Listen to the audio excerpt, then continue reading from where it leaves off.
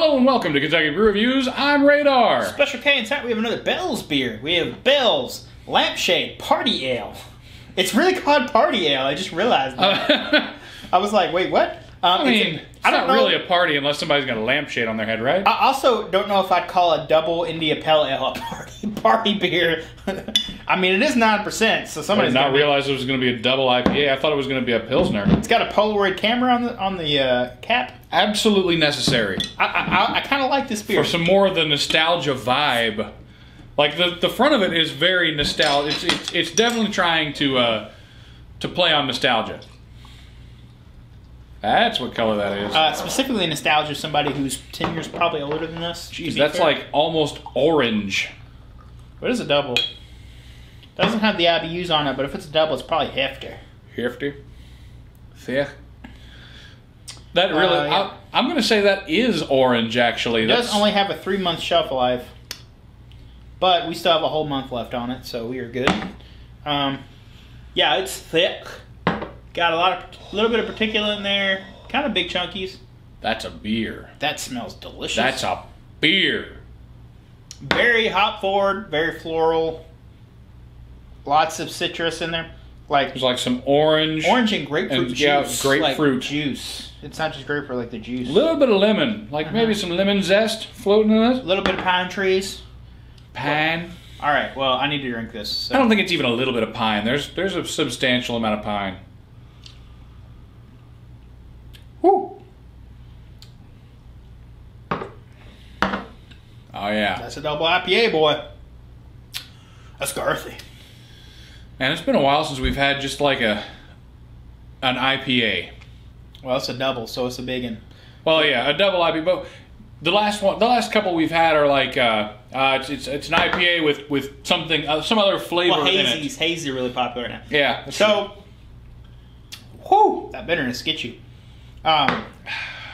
So IPAs tend to be bitter, but not super. Double IPAs are very, very bitter, but when you get into the imperial or triple IPAs, they have more hops than doubles, but when you get to that hop forward, the hoppiness tends to turn into like a sweet floral flavor and less of a strong bitterness because of all the malts and additional stuff they add to that beer. This one, however, because it's just a double, the hop level is enormous. I feel like bitterness level is high on this. I feel like this is ideal for the people who are getting around with the beards and the scarves and the little woolly caps in like 2017, 2018, and they were like, "Oh, I'm into craft beer. You know, I drink lots of IPA." That is exactly what they were talking about. This is the most hipstery tasting IPA I've had in really.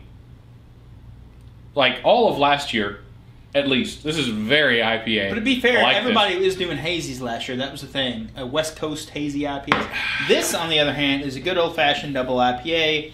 Old-fashioned. It's... Ouch. To be fair, when, you're talking the early 2000s is when IPAs first came out, and they started... Yeah. They kind of stuck around. Like this past few years, it was sours. Now it's seltzers.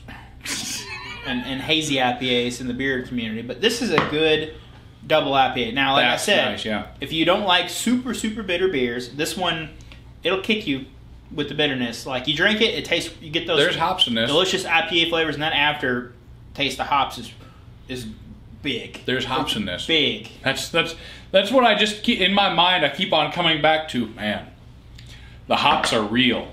Like, I guess what it is I've had too many like hazy IPAs and like just off brand IPAs. I haven't had an IPA, like a real honest to God IPA, in entirely too long.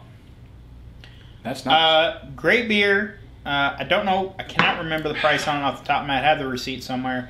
I know it wasn't too bad. Bell's is always pretty reasonable. I've never seen their beers. The most I've ever seen their beers is $12.99. Yeah. For a 13-pack. Or it's a 6-pack. Jeez. A 13-pack? $12.99 for a 6-pack, and this is a 9%. Where are you getting your beers? Double IPA. So it's a big beer. I'm gonna go ahead and rate this.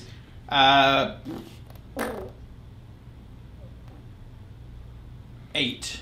An 8? Because it's, as far as a double IPA goes, it's everything you want in a double IPA. availability and price, because I heard from a few of our fans that this beer is kind of hard to find, even in their actual home state. People are like, wait, how do you have that? Because we can't even get it in our own state. I'm like, well, I bought it, so. I'm giving this a 9. This is what a double IPA should be. It is only a double IPA. It is an example that I would give to somebody if I was like, have you ever had a double IPA? No. What do they taste like? They taste like this beer. That's what a double IPA tastes like. As far as the style goes, that's a 9. That's fantastic. I like it. It's a great beer, yeah. And Bell's always does good stuff, like I said.